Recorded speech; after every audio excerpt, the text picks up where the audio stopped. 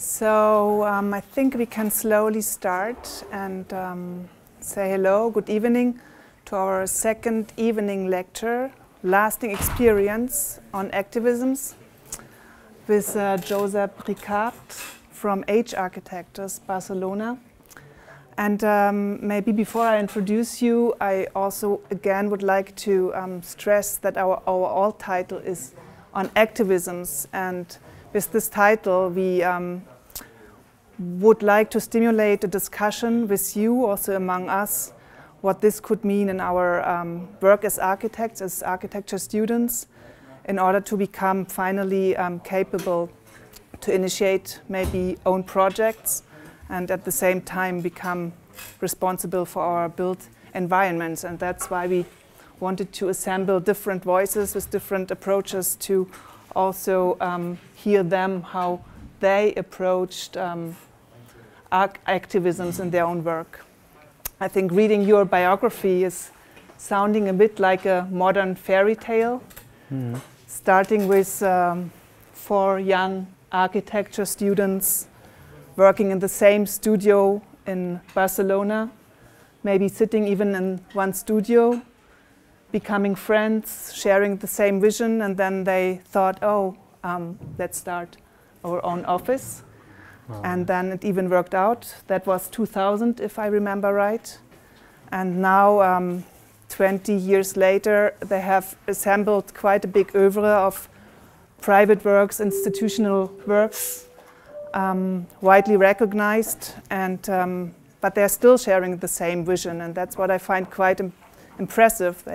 One of their visions is that they build maybe more spaces than programs. They build maybe more universal spaces which are independent from a specific function and which can always become appropriated anew and anew. And also they try to build, or not even try, they build with a minimum of materials. Yeah. And your energetic strategies maybe are generated more of the tectonics material than out of new technological strategies. You're explaining. Yeah, I'm sorry, I just wanted to. But your oeuvre. Yeah, just no, also you saying that. Describe it really well. Thank you. That you are also, that this one has been recognized by many others, like a wide public. I mean, you have your own issue with croquis and anew, and you are teaching in Barcelona. Also, one of your partners is having a teaching position at the ETH. And you have also won a couple of years ago the art prize from the Art Academy. So thank you so much for coming and sharing your work with us. Thank you for the invitation. Well, I think Heike is scared because it's like more than 120 slides. So I will try to make it as fast as possible. And there's a moment that we can stop everything, and it's not a big deal. I will try to explain you a little bit our general position, how this position maybe can be more understood through specific spaces. That idea, I like that idea of universal space in terms of in relation with something bigger, not just the human scale. And then I will try to show you from 1 to 5 projects, is up to you. So it depends on how tired you are or the time, so not a big deal. But just yesterday, I have some new stuff that I would like to show you because it's the first time. So, and there's like 4 extra projects that I add to the basic PPT in order to show if there's time. Okay, the title, the idea of lasting experience, is a little bit that idea of to synthesize our both interest. The idea of we are basically concerned about sustainability, about ecological responsibility, and in that sense, the idea to talk about architecture as the project of the experience, I think that is closer to understand that we, as architects, we have to find out how to deal with sustainability, but by using specifically architectonical tools. So that idea is to talk about, in our opinion, is to talk more about experience than to talk about buildings, let's say. And last thing is the idea that we're trying, one of our more strong strategies in that sense is to make it as large in time for use for people, for society. I think that is one very good sustainable strategy, not only to talk about embodied energy, but also to talk about how these buildings can last in terms to be reused, change its programs, and it's not a big deal about that. I like to begin with that. Oh, let's see. This beautiful painting is about that basic idea about architecture in general. When we talk about vernacular architecture, we talk about that common idea that architecture as something that provides people of shelter in nature, not against the nature, not in front of the nature, but in nature. That idea that how architecture can provide us of protection by managing natural conditions, physical phenomena. This is something that is quite common to define, like in that way, the vernacular, the popular construction, and so on. But is our opinion. I think it's clear that it's not only in the vernacular that we can find out that kind of beautiful examples of how architecture and architects have provided of shelter people by managing natural conditions. Also in modern movement, also in contemporary architecture, we can find out beautiful examples in that sense. But it's true that in general, architecture as part of society, we have forgotten that relation, that awareness to be in relation with nature. We have forgotten that. We have come because from the fuel fossil era, we have come into that sense that there's an infinite resources, there's infinite energy, and in that idea, during the last 150, 200 years, society and architecture as part of society has come into that way to produce comfort through artificial, by being away from nature, by being on the other side of the glass, coming to something that we call that at the end we are living in real fish bowls. And this is not just about bad architecture. I mean, this is all architecture in general has come as part of society, as part of society that we are. We have this, we share the same mistake, the same misunderstanding about what means availability, about what means the energy resources, and so on. There's something that is related to that. That is that we are in a misunderstanding too about visual communication and experience. I mean, and architecture also has come into that misunderstanding. I mean, we live also in the era of the visual communication. Why? Because it's the fastest way to communicate, it's the fastest system of perception that we have as human beings. If you see, in this case is the face of Mo West, but could be Marilyn, whatever, for just one part of a second, you will recognize the face of. But if you listen to the 9th Symphony of Beethoven for part of 1 second, you won't recognize that. This is a simple example about to understand how fast, how quick, how efficient is the visual system. This is something that, as we live in that communicative social environment, we have give to the visual approach to everything a level of importance that is because of the communicative approach. But in terms of pure experience, our way to have experience somewhere, so it's an haptic experience. It's about touch, it's about smell, it's about all that senses. That visual importance that we have given to architecture too, because we want to communicate architecture, we learn architecture by a visual approach, has also reinforced that idea of artificiality in architecture. Even to the point that beautiful, nice, great examples of modern architecture has been done by the prod to be completely artificial in the construction and production of comfort. Okay. We are not like that. I mean, we were a really lucky office. We have to say that.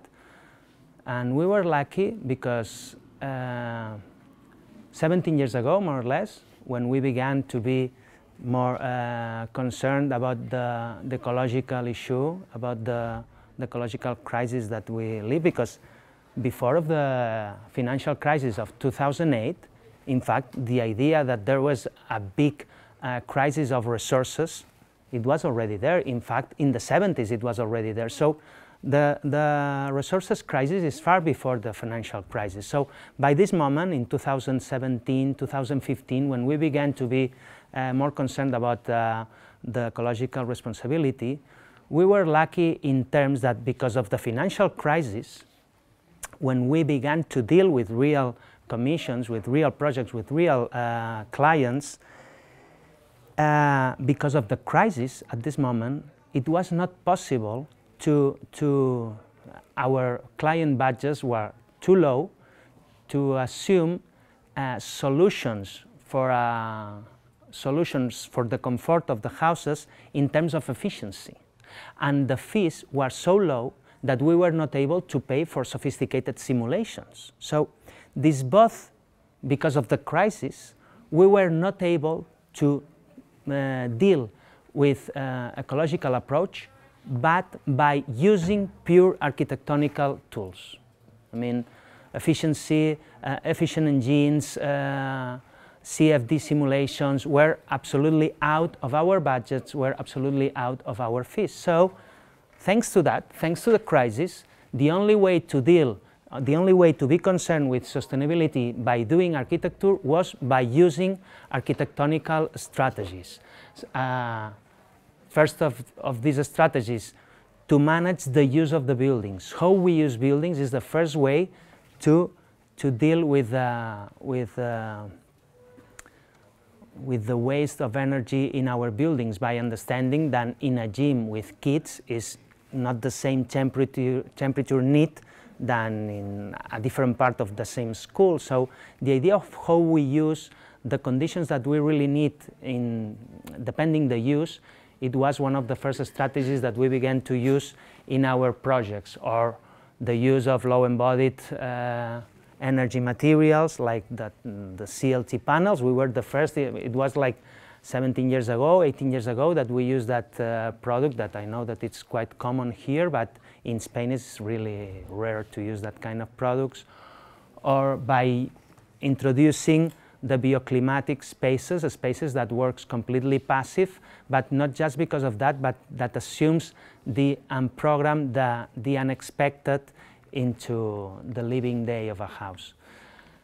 And when the active systems were necessary, when the active systems from the very beginning of the office in that context to be trying to deal with the ecological issue, when the active is necessary, we put from the very beginning all the systems into the elemental parts of architecture, not giving that responsibility to the engines, not giving that responsibility to engines that manage with air, but by placing the systems in the structure itself, in the pavements, in the mass of the buildings. So that's why I think that we were lucky, because we were not able to be more sophisticated than that.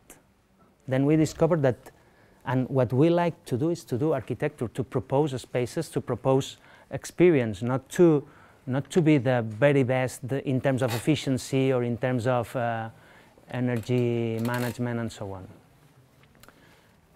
Now, it's from that, it's the history of the office and how we deal with, how we approach to the space experience, to the architectonical space experience.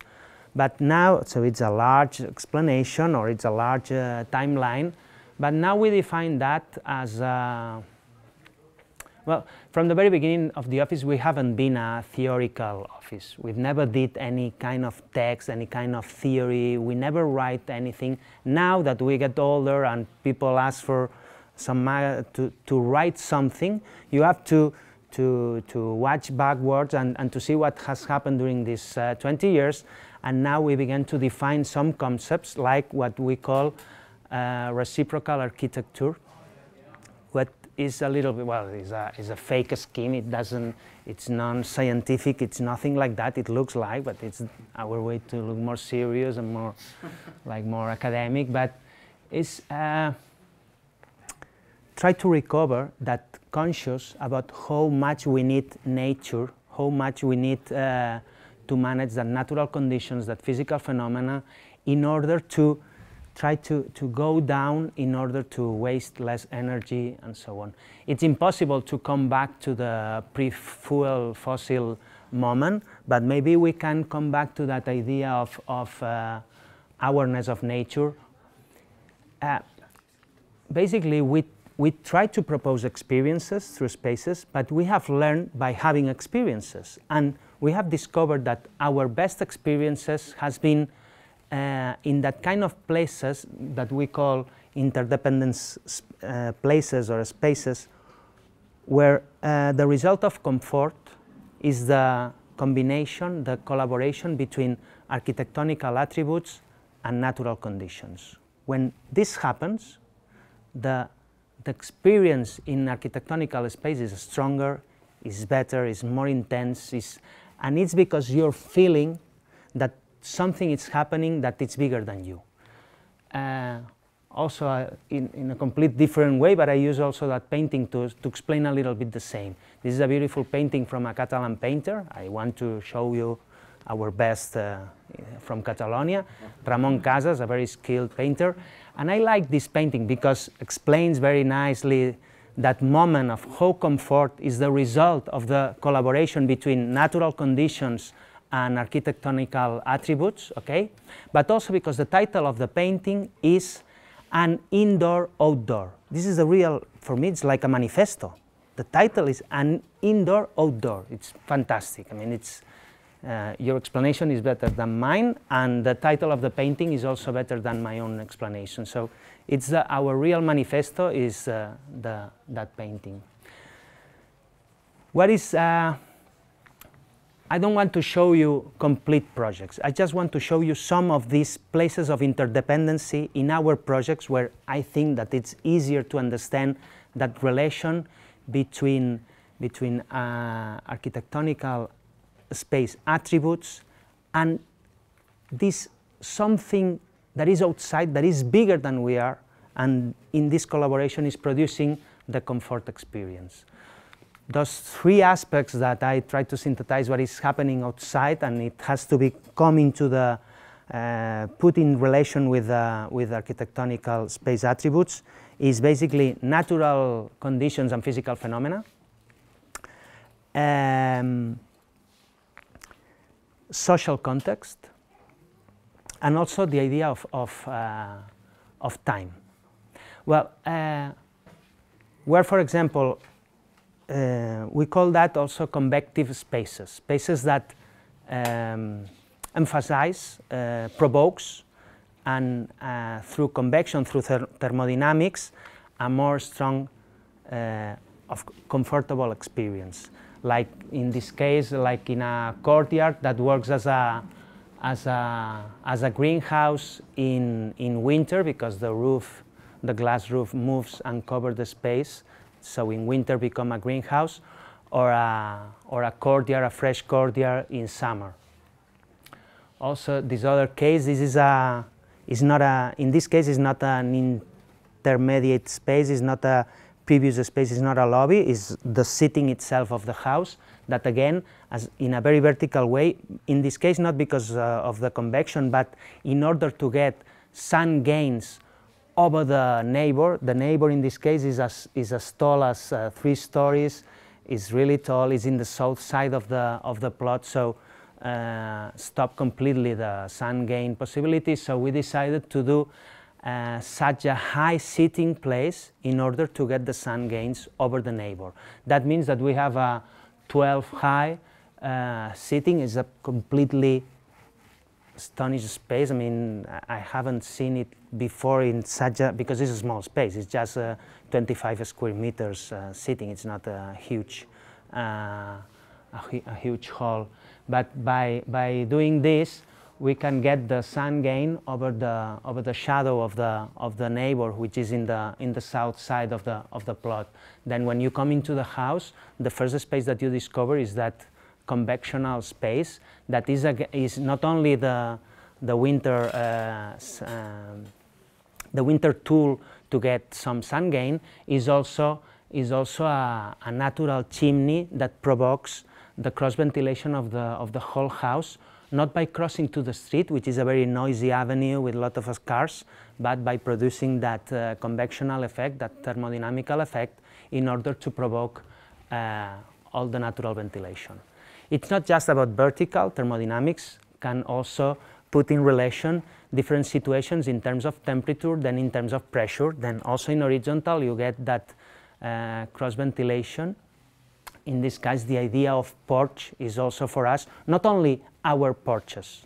We visited some fantastic spaces that are again about that proposal to provoke an intense, a sharp, a strong experience based on thermodynamics.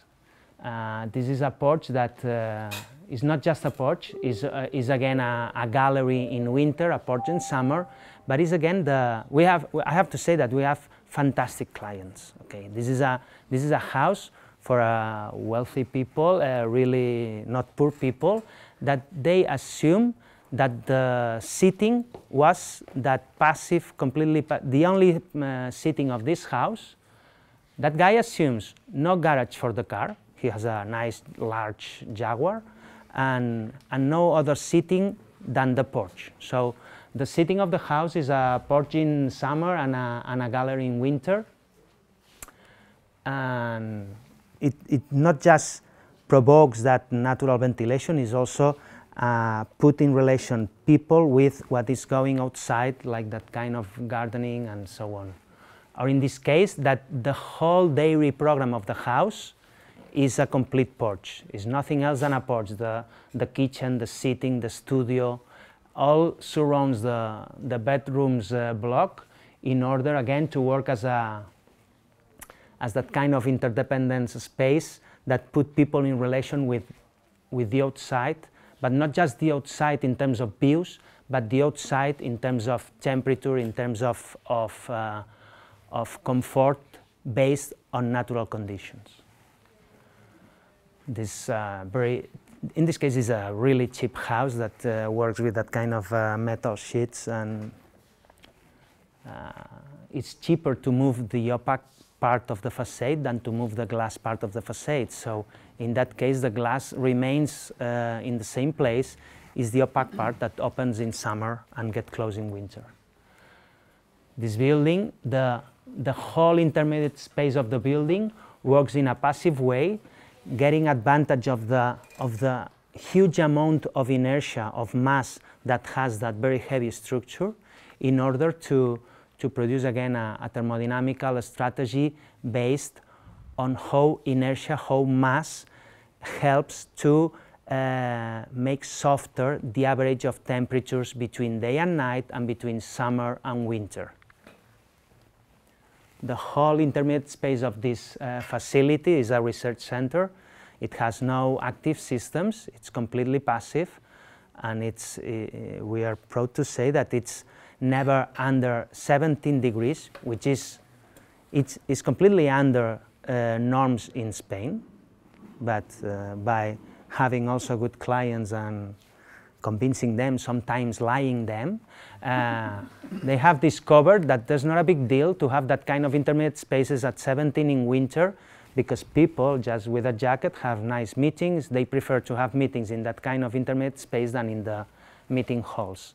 And in summer it's never over 28, which is not the best temperature possible. But when you feel that this temperature is not based in artificial systems, but in natural systems, your body, the adaptative psychology of the body in front of natural conditions is far better than when the conditions is based in artificials. And you can feel it by yourself in your car or in a train or in that kind of closed systems that when the artificial doesn't work, the uncomfortability is infinite. I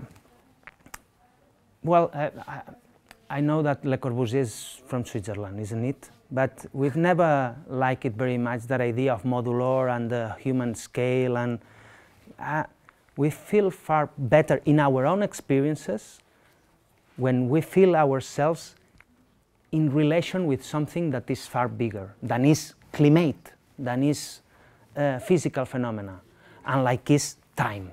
When you have the feeling of the time of the things, the time of construction, the time of the heritage, or the time of the performance of the building, is again that kind of interdependency between architecture and that something bigger that is happening outside, and you make it coming into the human being experience. Time is about, of course, memory. Time is about how we deal with heritage. In general, our position in front of heritage, we've done a lot of heritage projects, competitions, or private commissions. Our position in front of heritage is always to ask, I will do a Louis Kahn sentence, to ask to the heritage if it's still able to perform in the behavior of the new building. I mean, are you still able to work in a structural way? Are you still able to help to the indoor comfort by helping with inertia, with mass? I mean, in our opinion, that's the best homage that we can do in front of heritage before to recover the compositional values, the cultural values. That, of course, is also part of the dealing with heritage. But first of all is to reuse it again in terms of pure architectonical behavior, structural behavior, comfort behavior. But this is a facility in Barcelona, and equipment is doesn't matter. It's like a school for adult people. But also time is about the performance of the building. The building behaves. A building has to behave. That's what we try all the time, to use the building in terms of as architectonical object to behave. And when you feel that natural behavior to people, you're also making them feeling that concept of time, because the air moves, because the temperature changes, because the light is changing. So time comes into the experience also, not only by that idea or that conventional idea of heritage, but also by that idea of natural behavior of the building.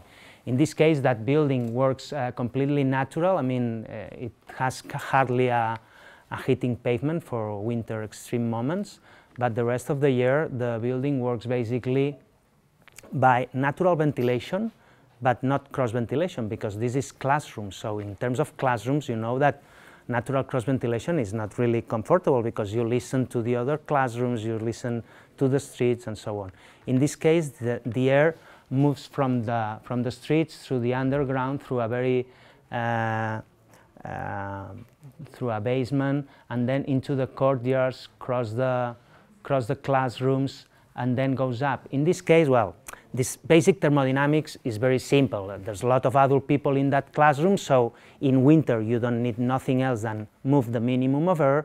In summer you have to do the opposite. You have to move like 15,000 volume meters of air in order to take off the excess of heat of people. Okay, so that's thermodynamics, very basic, a lot of inertia, a lot of mass, thanks to the structure, a lot of ventilation, and so on. So we did that, we did the simulations, more or less. But the challenge in this building was not only to put inertia and natural ventilation in order to produce the comfort, but that the engine that push or that moves the air in that building is also a natural engine. This is a sun chimney. The guilty of the movement of that 15,000 volume meters is that pyramidal shape chimneys that is in the roof, that is the rainproof system of the building, but is also the natural engine that pull up all the air that, and from this pulling the air comes from the courtyard, crosses and goes up. Well, in this case, this is it's not so long time ago, so we were able to pay for simulations, because it's not so, it's not, at the beginning of the office, when we won our first competitions, let's say the typical teacher or the typical architect, our kind of colleagues that are from previous generations, they deal with that idea, or that idea that we have as architects to be concerned about the ecological issue, by talking that all this idea of natural comfort was basically common sense, like in the vernacular, white walls, cross ventilation, and so on. So with common sense, everything is enough. And it's absolutely untrue. I mean, now when you are assuming that kind of challenge, is not enough with just common sense. It's necessary to get help from engineers in order to do that kind of sophisticated simulations, in order to really design that natural tool. Is a natural engine, but it's completely sophisticated. I mean, it's nothing just like to understand from where the wind comes and so on. That's the courtyard in the north facade. That's the classrooms that is crossed by the movement of the air, and that's the sun chimneys that pull up all the air from the classrooms. When I talk about that idea of social context as that third idea of what happens outside, that we want to come into the put in collaboration with architecture in order to produce the experience, social context is basically about history too, but especially about resources. What is available? What is there? What is going on? What people knows to do in a specific place? What's the traditions in terms of construction? What are the materials available in that region, and so on? This is a house that we did, that it's more or less a funny story, because this is a beautiful village in l'Empordà, which is a really beautiful region in Catalonia north, close to the sea and so on, the kind of old villages with walls, stone, a lot of stone.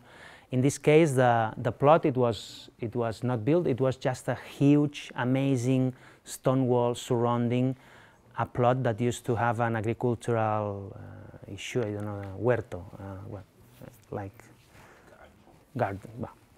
The idea in that case was so simple, because per law, in that kind of old village, very delicate facades and so on, you have always to build, even if it's new, you have to build the new facades just in pure stone.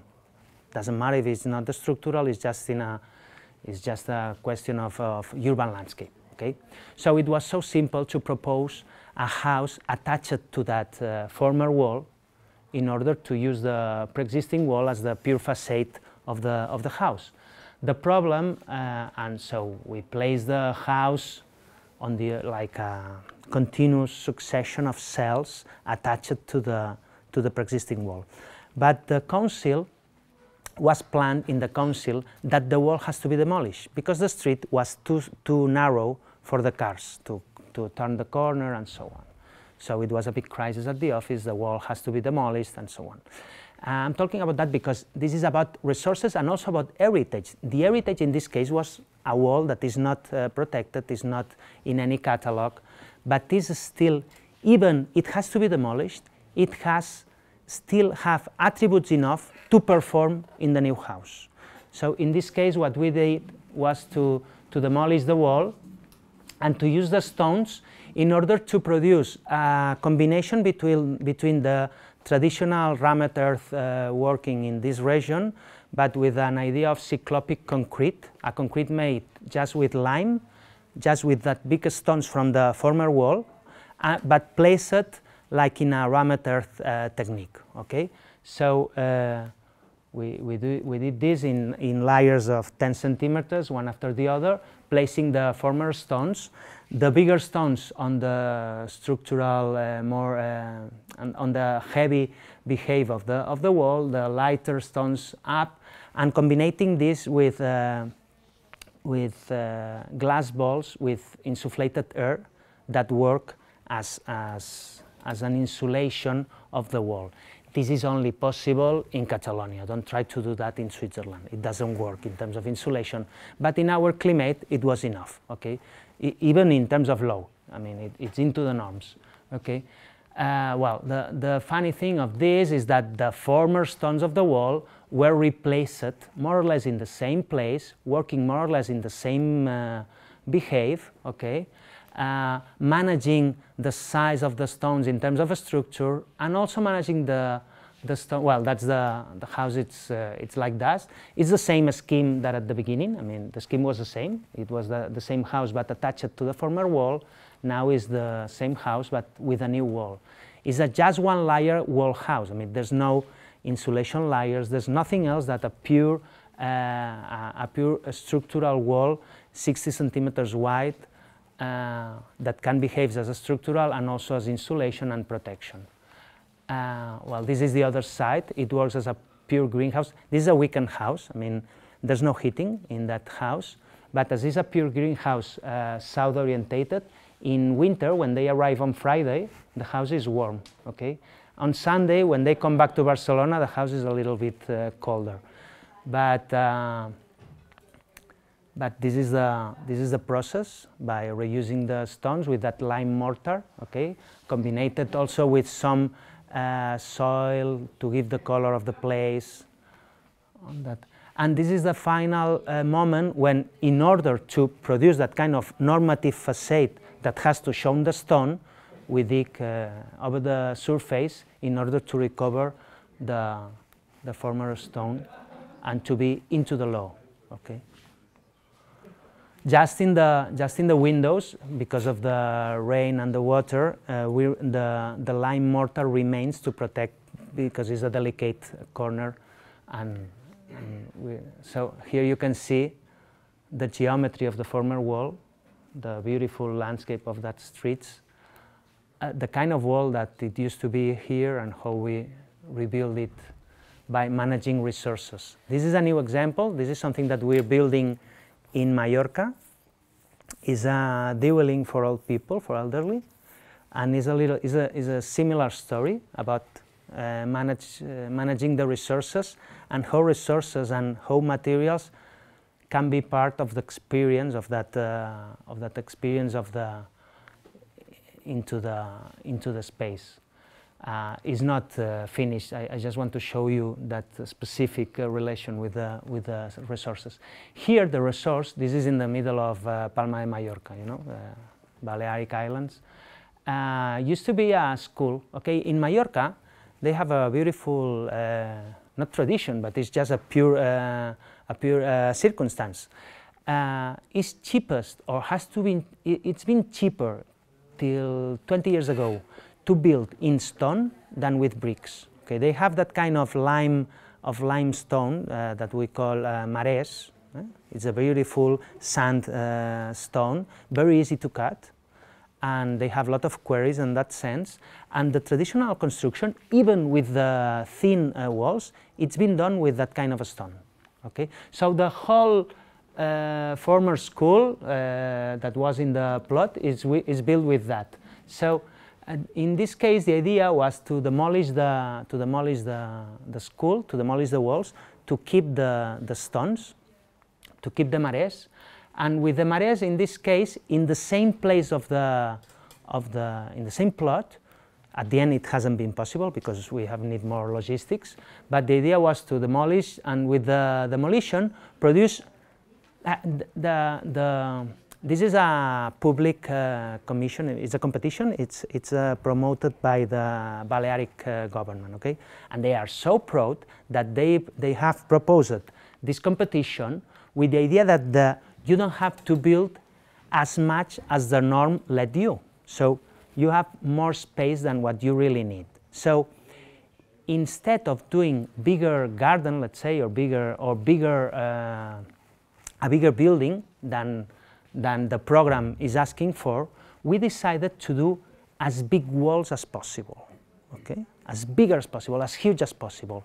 Not just because to waste space, but because the most mass you put into the space, the best work the thermodynamics. Okay, so, well, I mean, in Barcelona it's very simple to understand that concept. I mean, we live close to the sea, so our average of temperatures during the year is softer in winter and is softer in summer, if you compare it 100 kilometers coming into Catalonia. Okay, why? Because the specific heat temperature of water and the amount of water that we have on the sea help us keeping the excess of hot in summer and giving back to the city in winter. Okay, so it's the same idea. But as we don't have the amount of inertia that gives us the sea, we have always to combine that kind of strategies with natural ventilation, because you have to keep out at night that excess of heat that the massive part of the building has kept during the day.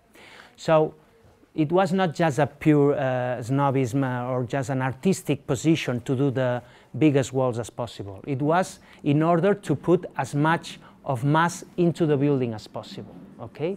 And to work also with geometrical, the structure works just in pure geometry, okay? So it's bigger at the bottom, then it gets a little bit lighter in order to give a geometrical support to the slabs that is made with CLT panels.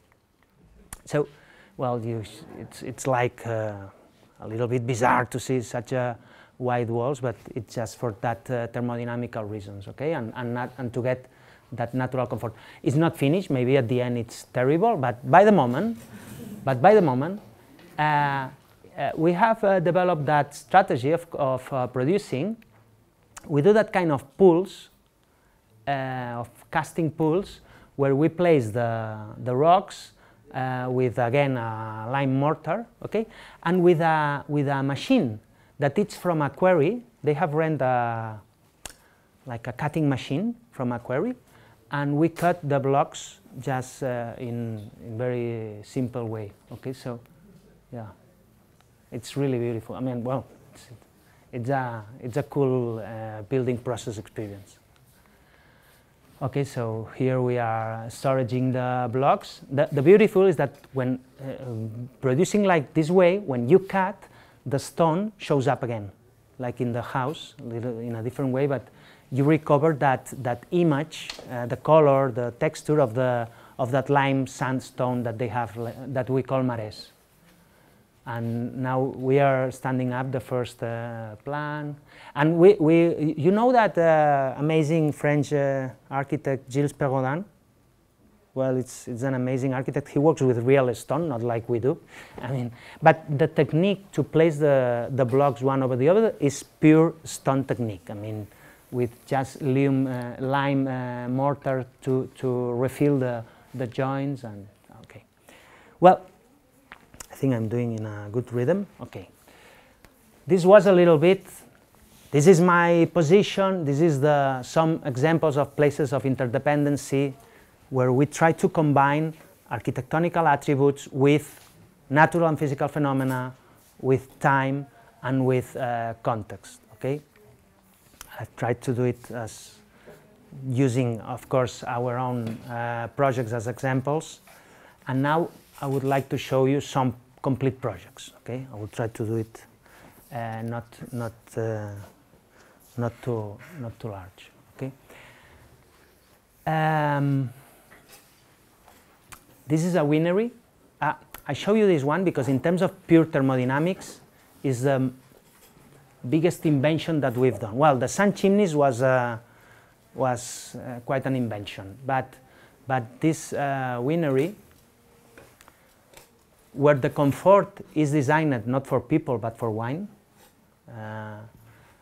we've tried again to put that strategies into this building, and we've done something new that is, I think it's quite interesting. This is in the south of Catalonia. We have a region, we call it El Priorat, El Priorato. It used to be maybe the worst wine in Catalonia, okay, but for 30 years ago, one guy from Ribera de Duero, another region with very good wines, that from a very rich family involved with wines, he was looking for 10 years in all Spain the perfect place for the wine that he has imagined. Okay? And he discovered that the old-fashioned way to produce wine in this region, in El Priorat, it will fit very well with his idea of wine. Okay? Originally in El Priorat, the wine was produced in completely slopey landscape. I mean, they didn't change the section of the mountains in order to get it more easy to produce, more easy to be managed, better to keep the humidity on surface with this steppy section. So in the old-fashioned way to produce wine in this region was just pure slope, very dry. So that guy Álvaro Palacios discovered that maybe by recovering this old-fashioned way of producing, he was sure that with the kind of grapes that they have here, he will produce the wine, and it's like that. Now El Priorat, I don't know if it's famous, but it's the expensive wine that we have in Catalonia for sure. And the one he begins was that guy Álvaro Palacios. This is a commission from a Switzerland guy. He's a doctor, he's a surgery, and he's really in love with wine, and he has decided to invest in that, and now he's not a doctor anymore. He's completely involved with the wine process, and he bought with some partners an existing vineyards and so on. But he wanted to build the new winery to produce the new wine, okay, with the old grapes but new wine. And he discovered, and he's very sensible in that sense, that he discovered that as this is a very poor region, the old wineries are not, didn't was like big buildings in the middle of the landscape. In these regions, the wineries were always familiar business, very small business. So the wineries are always into the towns. So in the basement of the houses used to be the production of the wine till now. So in that idea, it was his decision, not ours, to buy 5 plots in the middle of Gratallops, which is the name of the town, just close to the church, in order to put the new winery in the old or the traditional position of that kind of business, just in the middle of the town. So the norms here is that's the silhouette, the frame of the 5 plots. This is the corner in front of the church, and the norms ask like that to be a specific distance from neighbors. This is a partition wall that separates us from the neighbors. So this is the norms. We decided to do that in order to divide very clearly the logistics and social part of winery process, of wine production, which is this, from the real production, that means the vatting rooms and the cellar. Okay? So we did a very logistical, a very infrastructural, very efficient building in order for the pure production of wine, and the rest, the combination of this Euclidean geometry with the partition wall, this intermediate space has to become the logistics when the grapes arrive, when they do the bottling, and whatever. But the logistics in wine, it's just a couple of weeks in autumn, a couple of weeks in spring. So the rest of the year, when it's not about logistics, is the social part of the winery, when you can be received to do some to test the wine and so on. But is an outdoor space just covered by a pure roof. It's not an indoor space. Oh, sorry. So that's the section with the former wall, with the former partition wall, with the vatting room, the cellar, and the intermediate space that works in that sense, which is something that it's also a little bit about some stuff I've been explaining, that by using not only the geometry, but also the material of the partition wall, that former wall, you're also explaining, not explaining, because this is not about explaining. I mean, architecture experience is something that happens to us as the same way that happens to my mother or to my brother-in-law. I mean, we're just human beings having experiences. I mean, to explain architecture is something that we can do in architecture school and so on, but what we are trying is to design the experience, and this experience is always based on that combination of pure design decisions and that something else that sometimes is history, sometimes is available materials, sometimes is thermodynamics. Well, that's a batting room with some offices and so on, and this is the intermediate space. Well, I want to show you the interesting part. It's beautiful. This is also about, is a lime mortar, because we try to do it just with pure bricks, which is our, let's say, our office. But the council was completely against the idea of bricks, so we developed that lime, very thin mortar that doesn't hide the texture of the bricks, and it's very transpirable. It's natural pigment. It's really beautiful texture. Okay, so that's the intermediate space, which is like that. Okay, but the interesting part happens inside. Okay, and our challenge here with the client, was to produce a space that was the whole year between 18 and 24 degrees. Of course, that nowadays, I don't know if you know about that, but wine productions, the vats of the wine productions are always into artificial conditions of temperature. Okay, but if you put that kind of vats into a space that is in a regular average temperature without active systems, in terms of wasting of energy, in terms of not for the wine itself, because the wine will be because of the temperature of the machine. Okay, but if you put that machines into a space in a very regular temperature, I mean, in terms of economics, is also important. So our challenge was to get into that average of temperatures between 18 and 24. To get there, we did again the same strategy as always, to put the biggest amount of mass as possible into the space. Like producing like a mountain, like a cave. Okay, have you ever been in? No, I suppose not. But if you never visit Granada, if you visit the south of Spain in Granada, there's still a couple of neighborhoods where you can visit people who live into caves. Okay, and they don't need air conditioning. They don't need any artificial machine. They are under 17 and 28 from winter to summer, because the mass of the mountain protects and makes that the temperature remains into that very comfortable average. So this is a little bit the same. But in this case, we did that strategy to divide the walls, the structural walls, into a lot of walls in order to produce not only a lot of mass, but to produce a lot of surface to do the interchange between the mass and the ventilation. Okay? Because basically what we try is, when the outside conditions are okay, we produce cross ventilation, but when the outside conditions are not all right, we close the building, it remains completely closed, and then that mass makes that the indoor temperature remains as used to be. So we did that. This is the construction process. Okay, and this is not only something that happens in the walls, also in the roof.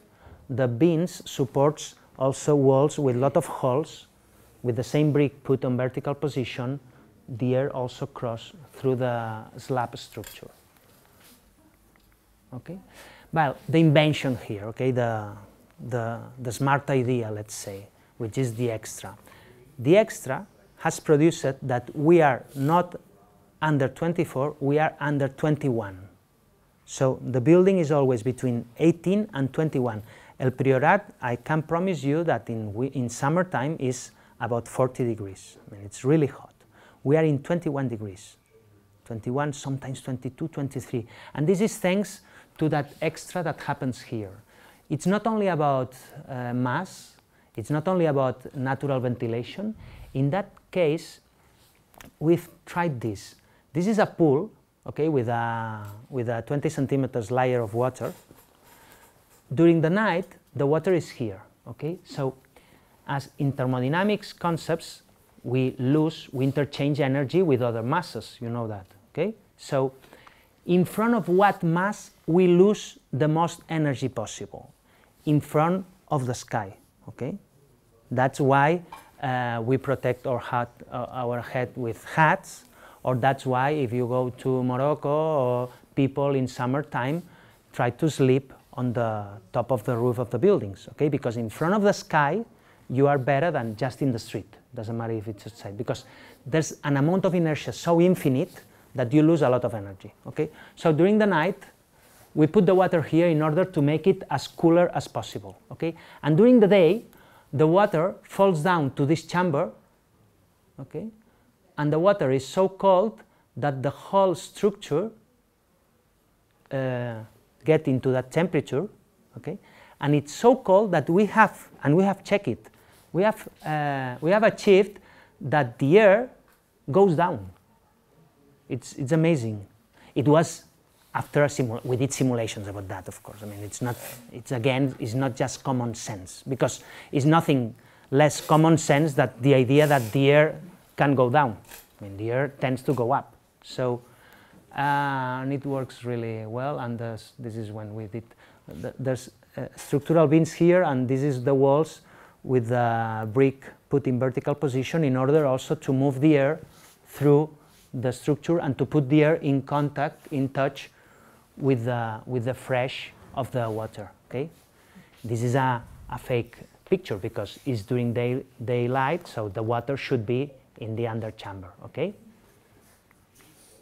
Well, you see that the village is beautiful and the colors and so on. I mean, there's of course a lot of,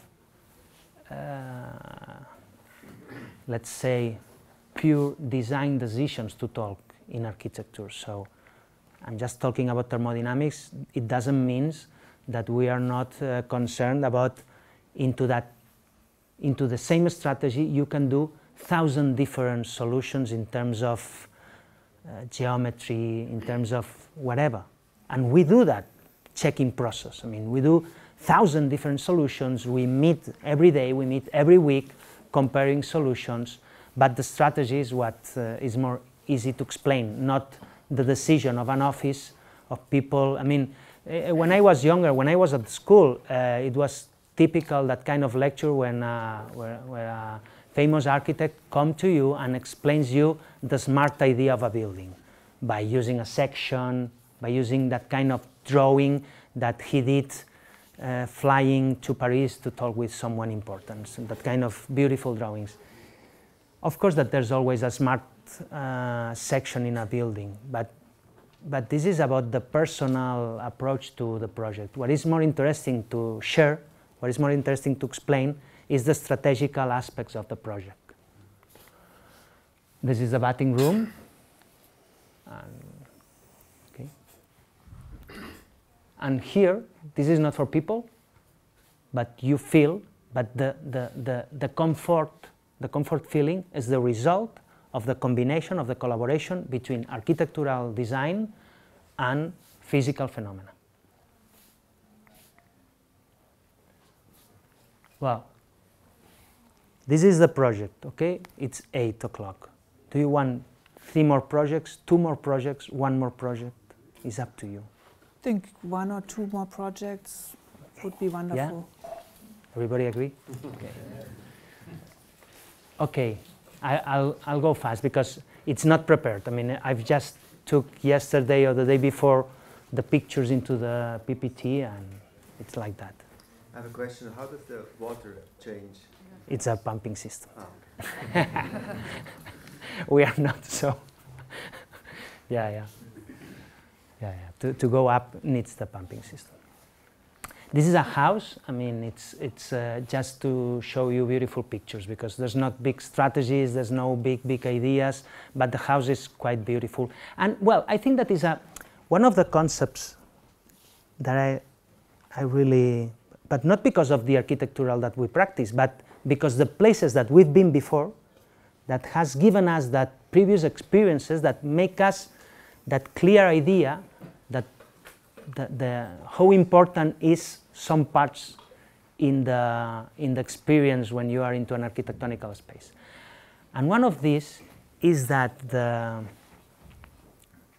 architectonical buildings become more convincente, more liable, more convincent, especially when the experience is based on attributes that are placed on the very basic and elementary parts of construction. What I mean?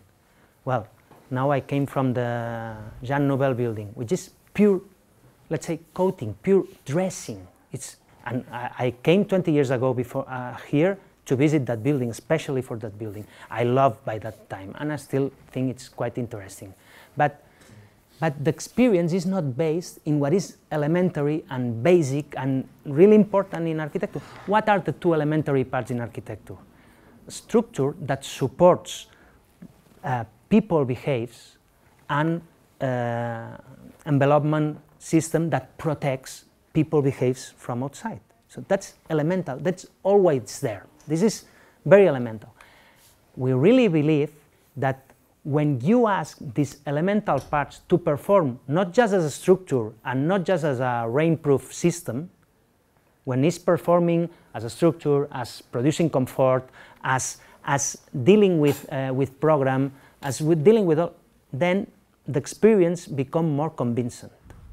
Well, in this case, this is a house that is just a pure structure, okay? The windows is because of the structure, the space is because of the structure, of course the comfort helping to the inertia and the mass is because of the structure. This is a former house in the center of Barcelona, and well, it's quite simple because it's a family. We decided in this case, in terms of a strategy of program, to give one floor for the parents and one floor for the kids and one floor as common program. It sounds simple, but thanks to that simple idea, you get privacy in section. You don't need other walls than the pure slabs in order to separate the programs and the users of the house, okay? So we hardly need any other wall than the pure slabs, because here is for the parents, here is for the kids, here is the... So thanks to that, the plan is basically open, the FNOs, there's no other walls than for the bathrooms, which are just on close attached to the partition walls. This is a bricks-based structure, everything, and in this case, very high spaces. It's nothing special. It's just that the house that is really tall, as tall as possible. We've done this decision that because as is bricks, the structure is based on bricks, and it's very thin and it's very weak, because it's a very svelte, very thin columns. We've done that cross shape to the pillar, to the column, in order to make it more stable. Okay? So that decision that is about a structure, so is an attribute of the structure, produces an experience in terms of pure geometry. So it's something that you get through the sea, through the eyes, but it's really more intense, more beautiful, more strong. So we have dissolved the typical structural wall into that very thin columns, more stable with the cross section, and really just with the structure, I mean, the experience on this space is really strong and beautiful. The windows is just the pure gap between the columns and so on.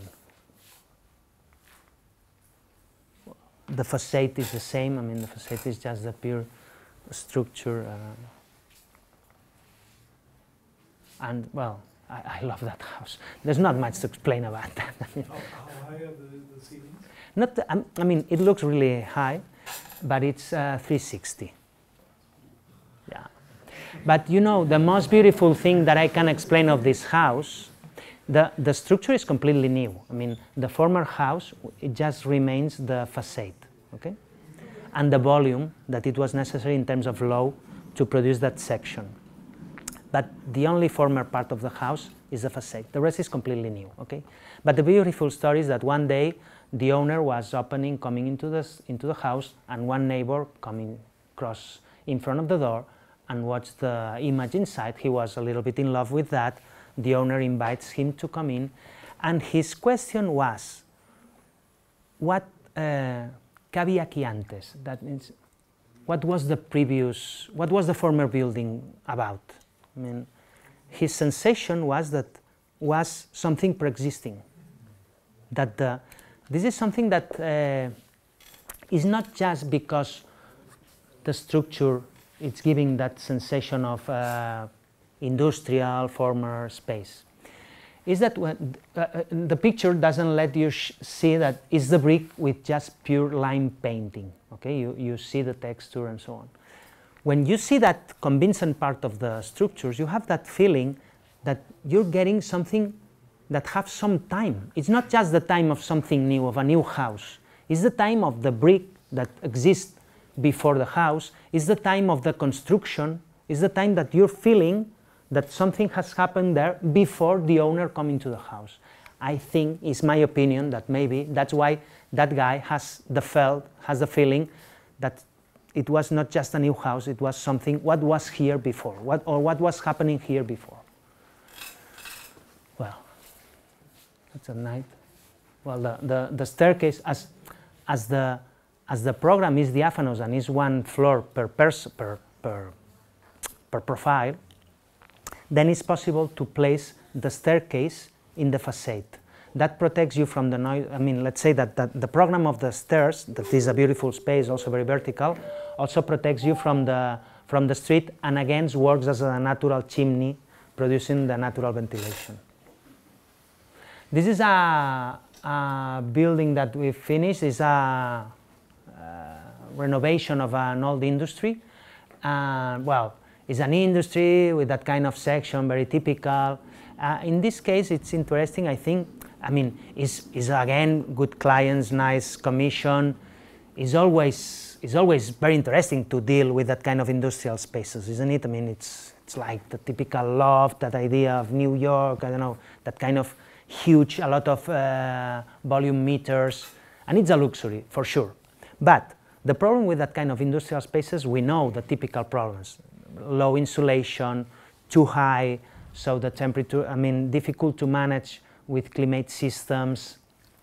But the most important thing, it's very difficult to place hierarchical programs into that kind of industrial spaces. I mean, this is offices for a pharma industry, okay? So it's people working in teams, in departments, in different groups. So how you place that kind of groups of people into that kind of spaces without doing the typical box-in-box. So that's the challenge in that building. What we did here is to produce that kind of what we call tribes, because they call themselves like that. It's a group of departments that have some synergies together. They call themselves tribes.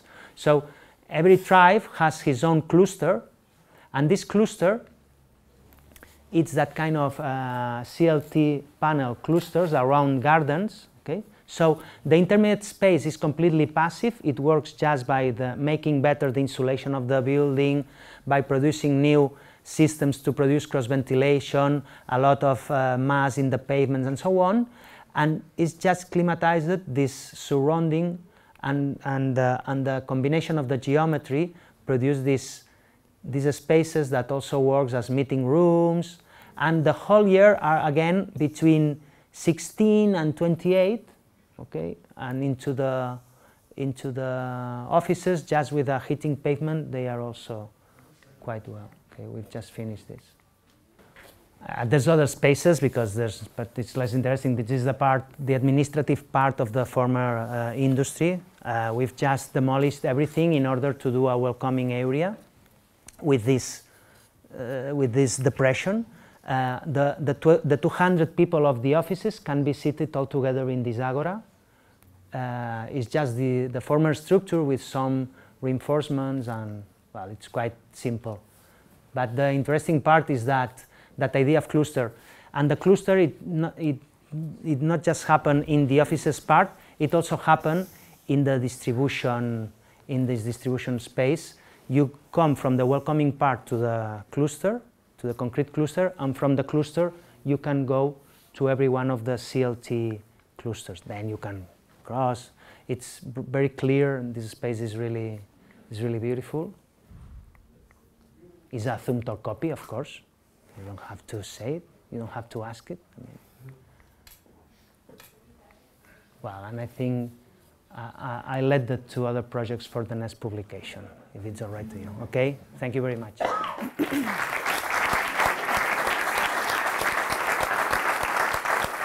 Thank you so much for this wonderful presentation and also this wonderful work. I'm very impressed, and I think it would be really nice to open up the round and also ask questions or comment. I've talked a lot. I think there's not much questions to this. I just wanted to know if I got the term of lasting right. You said at the beginning lasting experiences, and I understood it as you were talking about your projects like lasting for a long time, but then at the same time I understood it as using pre-existing things that already like lasted for a long time. Well, lasting in terms that something that will live forever, let's say. That idea in terms also that we are looking for experiences that are strong enough to live forever, and also in buildings that, because as you've seen, I haven't talked about program hardly.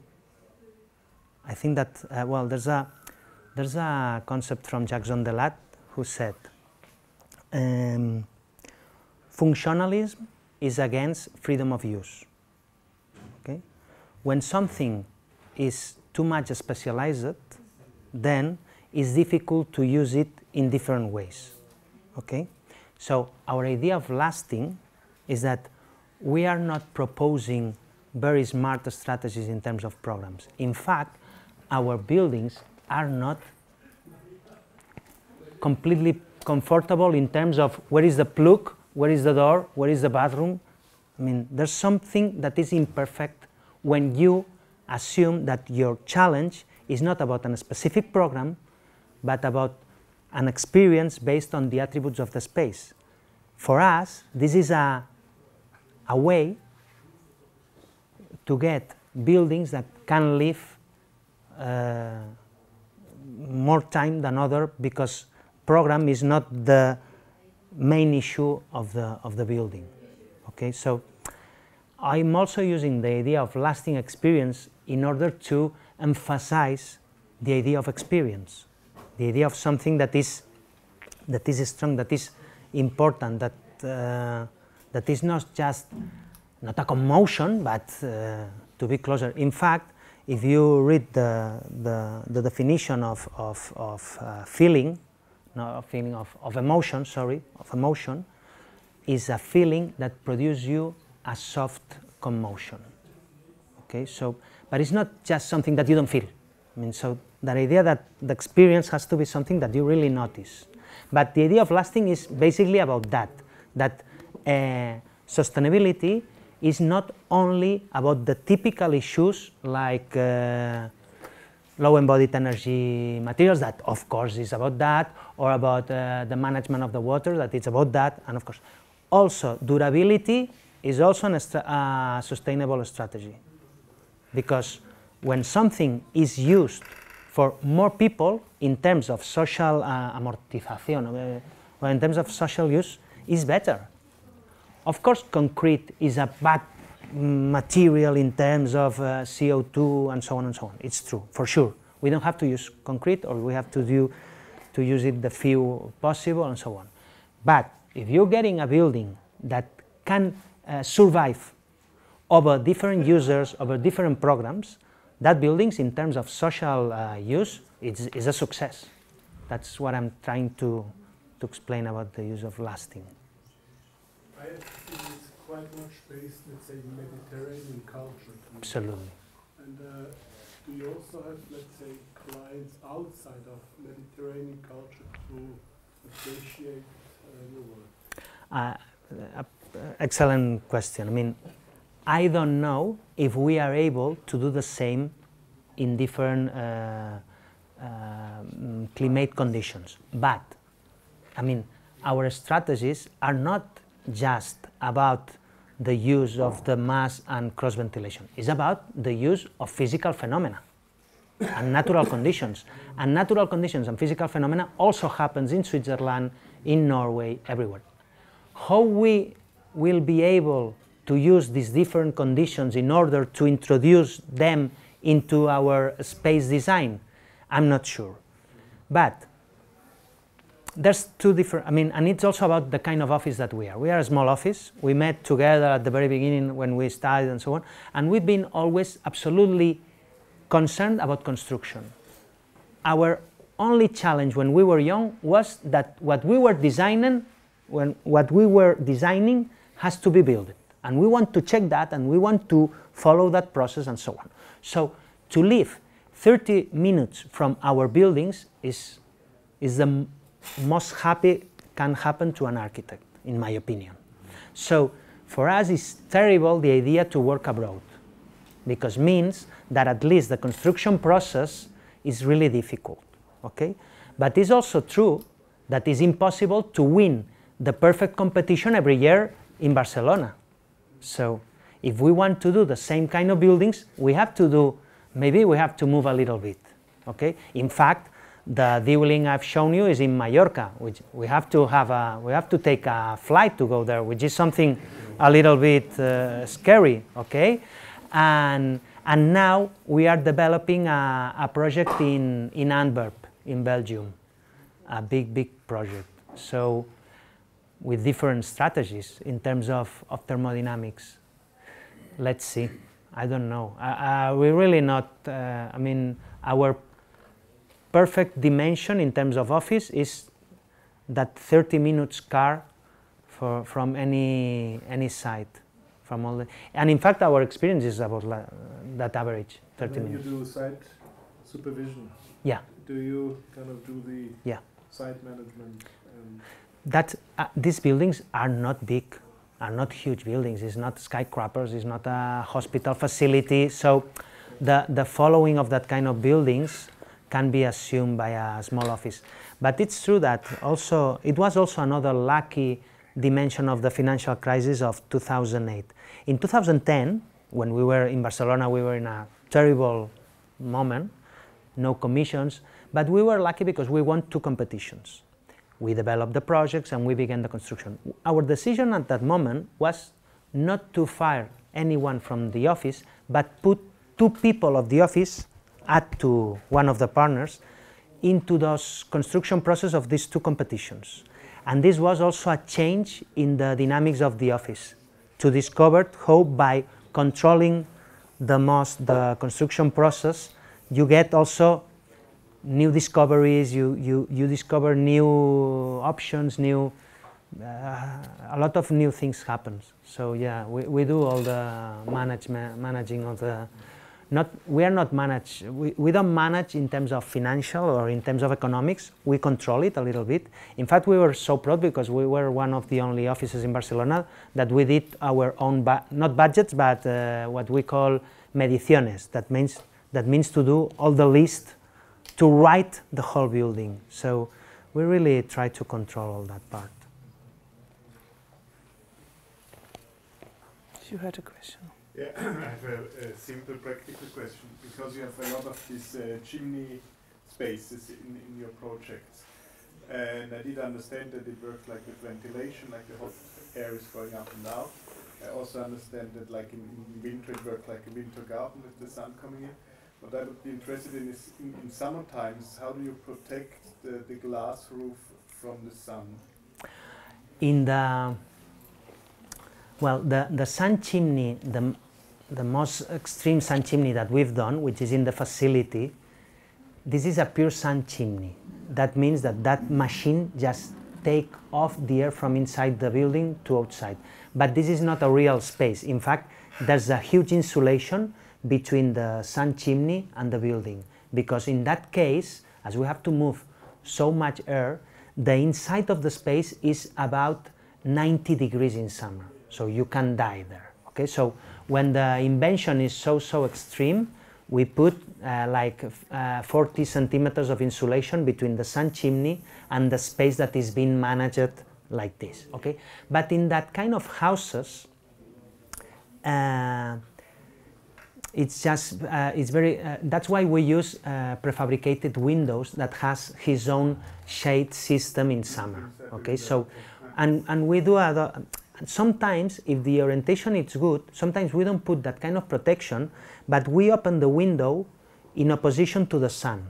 That produces also a sun chimney effect that it becomes really cold, really hot. Sorry, the glass becomes really hot, and then that helps again to put off the air. And as is so away from the pavement, the radiation of the object doesn't arrive downstairs.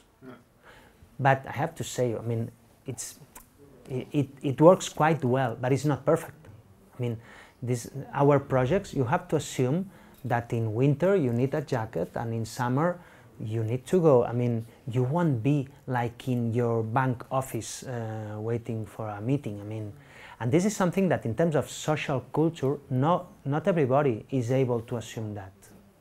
And our clients, and that's why it's very difficult in our case to get new commissions, that we are very not, we always do a lot of meetings with the clients before to accept the commission, in order to see if they will be really able to assume that kind of a forge, softer forge. I mean, I'm not talking about to live in a nightmare, but to assume that very basic, that means that in summer is hot and in winter is cold. I mean, something so. But it's true that, again, I have to assume that Barcelona surrounding, not Barcelona, Barcelona is coming into a dangerous situation because it's a very dry city, very black city, so the concept of heat island is coming more and more dangerous. But the surroundings of Barcelona, I mean, it's a very good area to work if you are able to manage with the Mediterranean climate. It's not a huge challenge. How do you deal with policies, like also, I think in Switzerland and also in Germany, the guidelines are quite strict? But for me, the difference between Switzerland and Germany, we've done some competitions, and we worked in Will and Rhein, and we've done some stuff abroad in order to notice that how difficult it is to work in front of the norms in Europe. No, the norms in Spain are basically as tough, as difficult. The difference is that in Spain, that concept of certification, of due diligence, is not still so strong as in the rest of Europe. What I mean? That the problem for me in Germany is not about the norms or the policies. It's about the insurance, the checking process, the due diligence that have to be done by the promoter, by everybody, even by the constructor. That means that it's very difficult to introduce the invention into the design. So this is not possible here, but not because of the law, but because of the due diligence. And in Spain, the idea of craft work is still, it's not excellent, but is still enough to develop that kind of simple inventions in construction. But our projects, I mean, are completely, we're absolutely concerned about laws, norms, policies, fire departments policies, and everything. But I tell you that what I've seen that is softer is about that checking process because of certifications and insurance. Thank you very much for the talk, and I think it was a symphony of brick and maybe a little ode to the CLT, but it all is really about construction, I guess. I mean, you started with the vernacular and came to quite sophisticated kind of positions in there. And I was wondering, just because we're in an educational institution, it's like, what were your interests, or how did you get the knowledge about construction? Or is it teachers, is it well, like visiting? I don't know. There's another big difference between Spain and the rest of Europe. In Spain, we don't have civil engineers, okay? So when I studied, and right now it's not exactly the same, but architectural career is 6 years and final project, which is a couple of years more. So you are like 7 years studying. There's a lot of engineer knowledge, there's a lot of structural calculation, there's also calculations of systems. We are not engineers, but we have a more or less, not a deep knowledge, but a general knowledge of everything. So, but this is because who goes to prison in Spain is the architect. So the assumption of that means that architectural schools in Spain are completely professional profile. So our studios, and I think that yours are more or less the same, but our studios are completely, that I play as the students are a professional. I mean, our way to project in the studios are as making the game or making the fake that you are a professional, that you are developing a real project into real conditions. Why? Because, and there's another difference. In Spain, who allows you to design real buildings is the university, is not the professional association.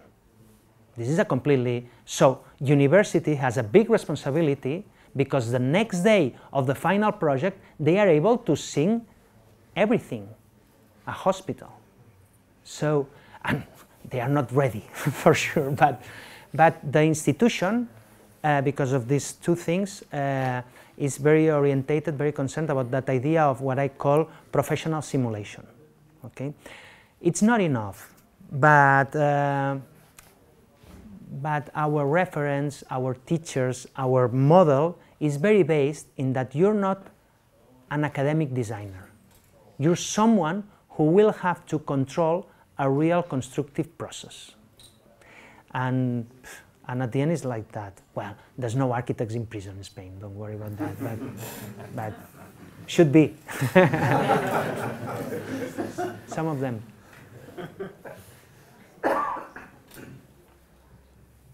So what would you, maybe last question before we give you a beer, so what would be your advice for not only Swiss students but also Swiss faculty to maybe as a last comment, to learn and to how to act, how to behave? I have a lot because I love to talk, I'm sorry, and I have a lot of advices, a lot of ideas, but I just remember one that is not about the profession, it's just about the pure student, and I don't know if it's something that happens to you. But what happened in general to my students, and now I am in the last year, I'm in the final, the professional master and so on, but even with that kind of more mature students, they still have that terrible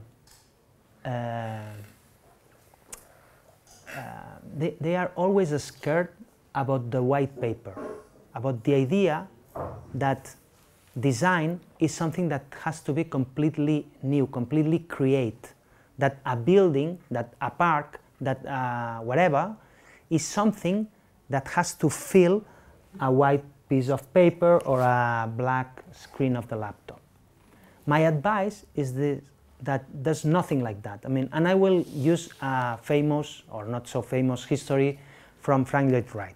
Frank Lloyd Wright, during the anniversary of one of his best friends, as he was Frank Lloyd Wright, when the friend arrives home at night, he discovered that all the furniture of the house has been moved from one place to the other. Frank Lloyd Wright has decided the good way to place the furniture in his friend's house. The moraleja, or the story of that, is that architects just moves things from one side to the other. So you don't have to do anything new. You have to move things. So the first step in any project is to discover what is already there. What is already there in terms of stones, in terms of people, in terms of social dynamics. I mean, that half of the work is as simple as to be aware, as to be registrando, checking, documenting what is already there.